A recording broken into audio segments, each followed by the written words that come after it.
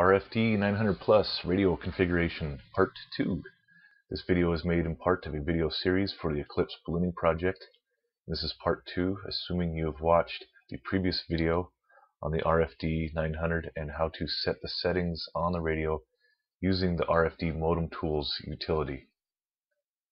What I'm going to go into on this video is just a couple of settings that you can use to avoid crosstalk or interference from other nearby RFD 900 radios.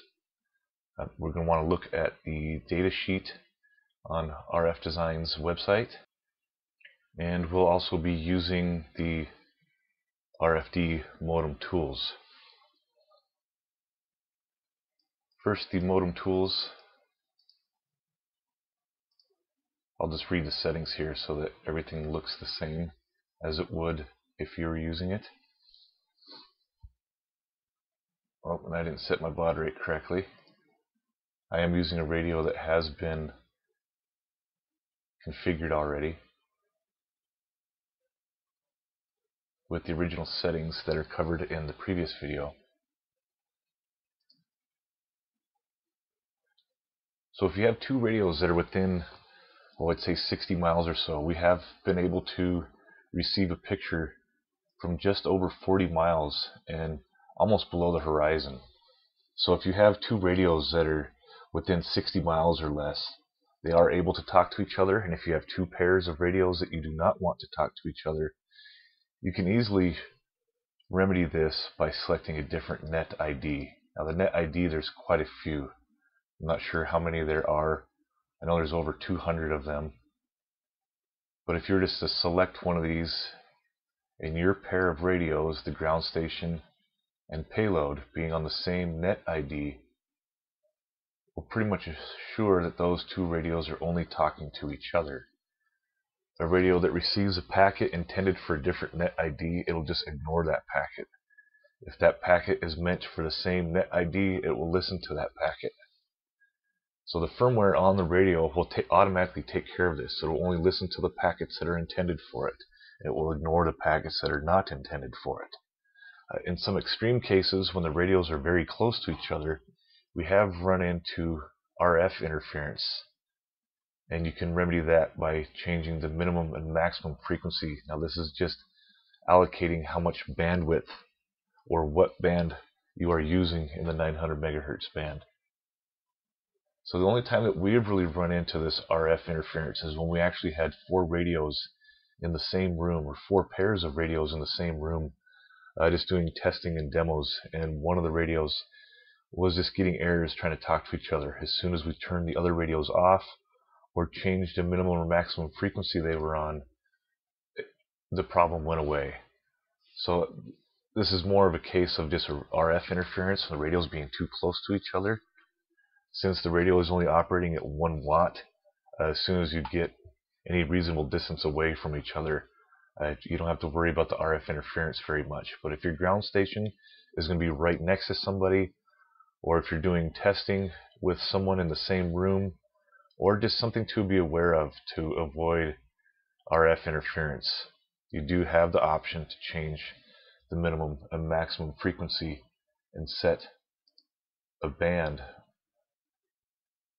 of frequencies that you're using. Most of these go in 1 megahertz blocks, and if you look at the data sheet on RFD's website, you should have this web page bookmarked. It's a product page for the RFD 900 Plus modem, and in their data sheet they do show the bandwidth that is used at the different air rates, like the air data rates.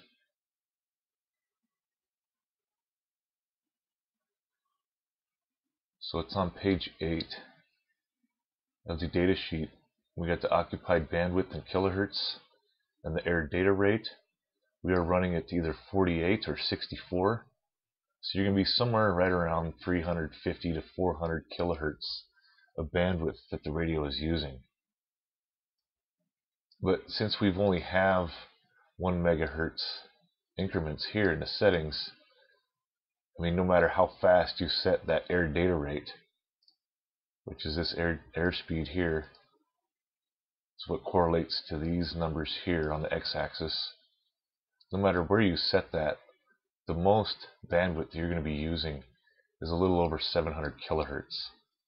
And since we have increments of 1 megahertz, pretty much one of these smallest windows, you can get by with the smallest increment of settings in the RFD modem tools. Preferably you would want about 150 kilohertz cushion on either side of this band that you're using. There's a good chance you will have that if you're just to set this in a 1 megahertz gap and be running around 48 to 64 kilobits per second of the air data rate. But I still would not put two pairs of radios right next to each other. Say you had 4 radios, you had two different ground station payload pairs. I probably wouldn't put one at 914 to 915 and then the next one from 915 to 916. I would at least go 1 megahertz step away, or even go from the bottom end on one pair of radios, say like a 908 to a 909 megahertz, or even a 910 would be okay, and then set the next pair of radios, start the minimum frequency somewhere up around like 916, 917 or so. Now most users really shouldn't have to worry about this. This is just if you're in very close proximity of other radios, like if you're in the same room doing testing, or if you have two ground stations that are sitting right next to each other. Other than that, if you're within 60 miles of somebody, you can get by with just setting a different net ID. And since there's so many of them, the chances of somebody being on the same net ID are pretty slim. But something just to be aware of if there's ballooning groups that are going to be taking off and have ground stations really close to each other. Thanks for watching.